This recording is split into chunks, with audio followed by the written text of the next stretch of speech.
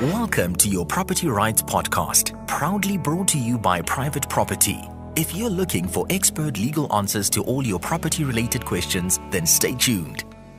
A warm welcome. It is another episode of your Property Rights Podcast. And good day from Paul Rotherham, proudly brought to you by Private Property. Silna Steyn, by the way, is the MD of SSLR Incorporated Attorneys with a national footprint. She is our expert when it comes to property law, specifically focusing on rentals and evictions, which leads us very nicely into today's question. Hi, Private Property. I bought a house for 35,000 Rand from my neighbor. We went to the police station together and signed an affidavit. Then, when I tried to move in, there were people already staying in the house. They wouldn't leave. So I spoke to a lawyer who told me the house is not mine and doesn't belong to me. I've paid a lot of money for this house. Please, can you help? Sure, this is a desperate story and a very sad message to read here at Private Property. But thank you for sending this through. Let's see if we can, in fact, help. Oh, Paul, this is a devastatingly sad question. And the reason why it's so sad for me is I see this way more often than I would like to. As a property lawyer, I think I do understand a bit better and I have a bit more empathy with people asking these kind of questions. And I really hope that with this podcast, we can get this answer out there so people understand property ownership and the transfer of ownership of immovable property just a little bit better. So where this is coming from and why there is such big confusion in all of this.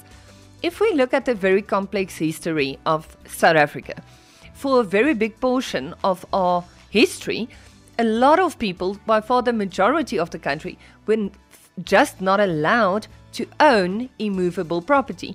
We had those long-term leases, but that wasn't property ownership in the true sense of the word. And obviously, if you haven't owned property, you haven't lived in a house that your parents owned, you didn't see property transfer as you were growing up, I have a lot of empathy with this question, and I'm so grateful that we get the opportunity to answer this question. So why property ownership and transfer of immovable property is such a complex thing is because it's super counterintuitive. We are used to buying things. You walk into a shop, you take a Coke off the shelf, you pay for it, and now it's yours. You can drink it, you can pour it out next to the road, whatever. It is yours. This is not the case with immovable property. With immovable property, we follow a very particular system that we adopted into the South African law from the Dutch law system. Remember, our legal system is based on the Roman Dutch law system, and this is a Dutch law element of that. And I want to add at this point that our immovable property transfer system is in fact one of the best in the world because we record it very specifically. We record in our deeds office the diagrams that is done by your town planner or your land surveyor, and then for every earth that the town planner sets out and the land surveyor then draws onto the diagram, we have something issued called a title deed. Now, a title deed is really just a piece of paper, but it's a pretty important piece of paper. That piece of paper says this earth with this earth number. So it's not an address per se, but it obviously your earth number links to your address, and it's just the way we record it in the deeds office. A title deed is one title deed is issued per earth, and that title deed will always remain the same title deed for that earth forever and ever, which is why to this day in our deeds offices we still have very old title deeds. Some of them I recently heard still recorded on pig skin, really massively old pieces of information, and then you just change the name of the owner, but not by crossing it out with a ruler and rewriting the new name. It has to go through a process, and this process is called the transfer process. The only person that's allowed to do this is a conveyancer. So conveyancer is an attorney that's specialized in a slightly different angle You write a special different exam, which is called the conveyancing exam, and then you have to approach the High Court like you have to get admitted as an attorney or an advocate or a notary for that matter. Exactly the same way, approach a court, ask them if you may be enrolled as a conveyancer, and once the court says it's cool, you may be a conveyancer, you are the only person who are allowed then to transfer property on behalf of another person. So unfortunately, to go to the police office and do an affidavit, that might in a way sort of replace the role that an offer to purchase, a sale agreement, those are all the same things. That might replace that part of the transaction. But until you instruct a conveyancer, which you're going to find now at a law firm typically, until you instruct a conveyancer to transfer the property from the owner to the purchaser, so a transfer from the seller to the purchaser, so the registrar of deeds will consider this application, let's call it that, and the deeds registrar will then say, okay, I am satisfied that all the requirements was met, I am satisfied that the seller paid all these rates and taxes, I am happy that we can now transfer the property to the purchaser. And then there is a process that happens and it is recorded as such in the deeds office. That data is then widely available and it's public available information. It's one of those pieces of information, personal information, that is in fact not overly protected by POPI, the Protection of Personal Information Act. So we can all access the deeds office data without breaching any other legislation. So when I do an eviction, as now let's put me back in my eviction shoes, if I do an eviction, I have to do a deed search through, there's quite a lot of systems that allow you to do deed searches, and I have to confirm in the deeds office that the person owning the property, the person wanting to do the eviction, is in fact the owner of the property. And in this particular case, unfortunately, our listener isn't, because an affidavit at the police station would not fulfill that requirement to transfer the property from the previous owner, the seller, to the purchaser. And for that reason, this listener is in fact not the owner of the property, and for that reason won't be able to evict the people in the property legally, because he's not the owner, and that is one of the most important things to prove when you do an eviction. So unfortunately, this property wasn't transferred to the purchaser at all.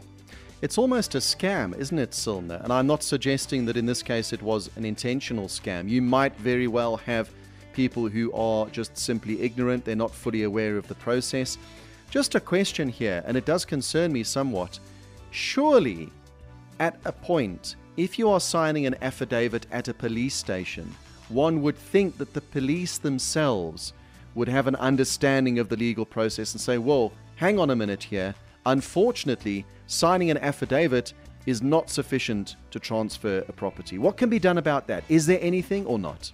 Unfortunately, remember, the police in that role wasn't acting in the as the police per se. They were acting as commissioners of oath. So remember, a commissioner of oath is any attorney, any accountant, and then police officers and a few other people are commissioners of oath as well. I am obviously then also a commissioner of oath. I know very often the heads of schools are commissioner of oaths. They have a stamp and they can assist you with verifying ID documents and so forth. Exactly. Just something that's good to know if ever you do need a commissioner of oath stamp and you live near a school. It's a handy thing to know. But as a commissioner, you're not authenticating the content of the document. You're authenticating that the person signing this affidavit is in fact that person. So you ask for the ID so you can confirm. You tell the person, please just drop your mask a little so I can confirm that you are in fact this person. And a commissioner of oaths only confirm that the person who signed is in fact that person. So the content of the affidavit is completely irrelevant in the hands of the police. So the police won't won't consider that, they probably will not even read it, because they don't have to. Even when I commission a document, I never read the content because it's irrelevant. I just need to confirm it's this person. And I think that's exactly the problem, because people believe they've done this at the police. Actually, you haven't. You could have gone to the principal of the school, as you rightly said, Paul, and that wouldn't feel as legally binding to go to a school as it would to the police station. But I'm very glad you used that, because that makes the point. If you go to any other commissioner of oaths to do this, it would feel, suddenly it feels more, okay, this is potentially not the way we transfer property. Unfortunately then, Silna, here on the Private Property Rights podcast, am I correct in assuming that at the very least what could happen here is the person who has spent the 35,000 Rand on a house, at the very least they could approach the person they paid that money to and potentially open a case of fraud of some sort? But in terms of property law itself, this isn't really a property law question per se. This now becomes almost a criminal activity. Yes, if it was intentionally. But what I see with these kind of matters, usually it's not. There is no intention of defrauding the other party. If there is, definitely go to the police, open a case of fraud, and then it will be prosecuted by the state. However, if it was an accidental oversight due to bona fide ignorance, my answer would be go to a law clinic or a legal aid or the lawyer that advised you previously, but definitely a conveyancer. Take that affidavit, because we can definitely use the content of the affidavit to bring it into a sale agreement. We do a formal sales transaction. We change that affidavit to a sales agreement, an offer to purchase, where both parties sign, because in terms of the Alienation of Land Act, an offer to purchase immovable property must be in writing and signed by both parties.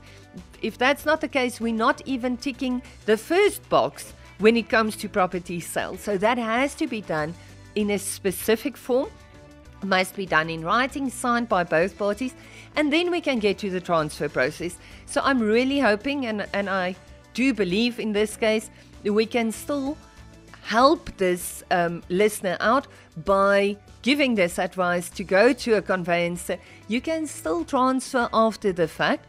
Money was already paid, so luckily that part of the transaction's already done. Now both parties just need to sign the transfer documents. We need to obtain clearance figures from the municipality. We approach the deeds office. The registrar of deeds is happy with everything. We transfer the property, and then if those people are still in the property, good news for the listener, we can most definitely evict them, because now you are the owner of the property. They are in the illegal occupation. We can get the eviction and hopefully get you moved into that property. Yay. Well, fantastic. There might be a pot of gold at the end of the rainbow and a happy ending to this story. I certainly hope that is the case, Silna, and that this isn't an intentional case. We mustn't overlook that, where unfortunately somebody may have been duped, because obviously if the property is not yours to begin with, if you don't hold the title deeds, you cannot be running around selling the property. And I know we've all read of stories where that's happened. I've read stories where the same house has been sold multiple times or rented out multiple times to loads of different people who have all paid deposits and large sums of money, only for this just to be a criminal activity. As always, Silna Steyn, the MD of SSLR Incorporated Attorneys.